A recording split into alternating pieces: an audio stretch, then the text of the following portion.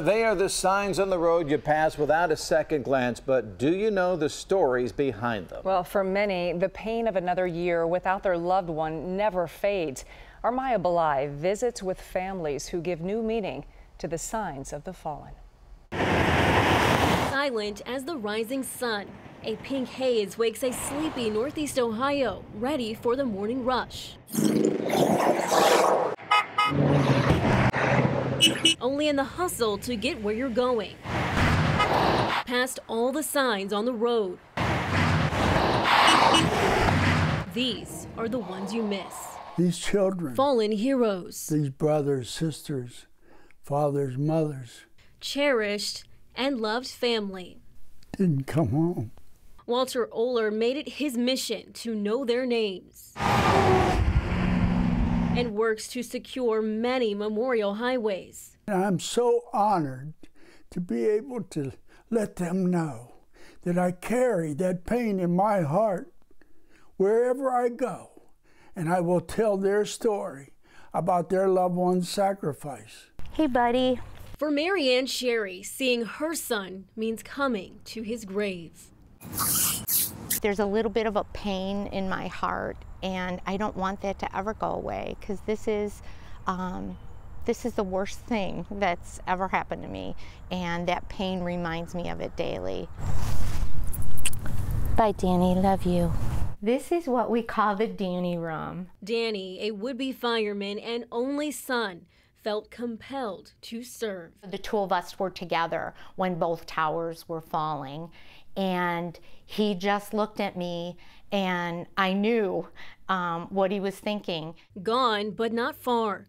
Danny is always within reach. This is Danny's thumbprint, and it gives me comfort to touch it and feel it and have it with me. And to repeat one of his parting words. Though I walk through the valley of darkness, I fear no evil. Frayed like the years of war.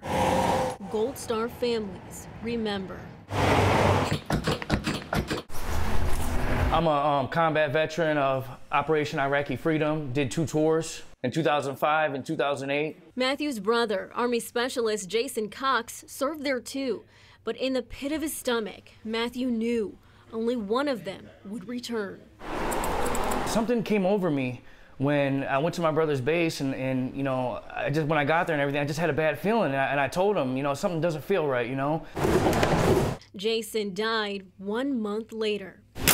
This veteran's barbershop opened in his honor. Every Sunday, my dad would take us to church, and now that's the highway, you know, that's, you know, named after my brother, so, you know what I'm saying, it kind of does make me feel, you know, proud, you know. I feel very close to James.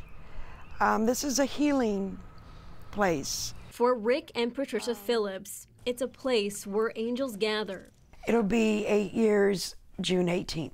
But she still remembers the day when. I call it the day that hell knocked on my door. The first words out of my mouth was, "You're wrong, you're lying. It's not my son." James Hunter. Because he promised he was coming home. The pain still raw.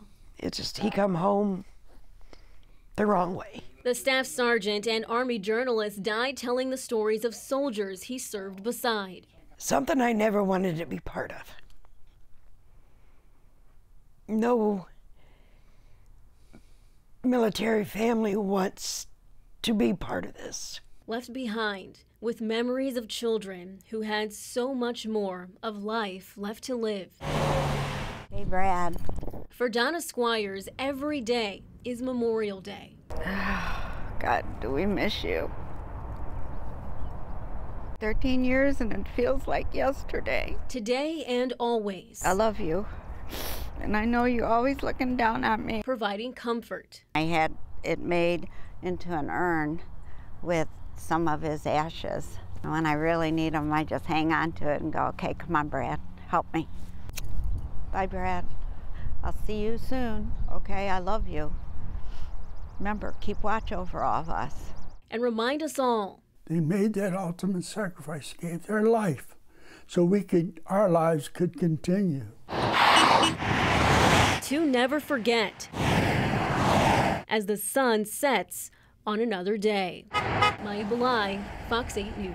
These families have sacrificed so much, and we can never forget.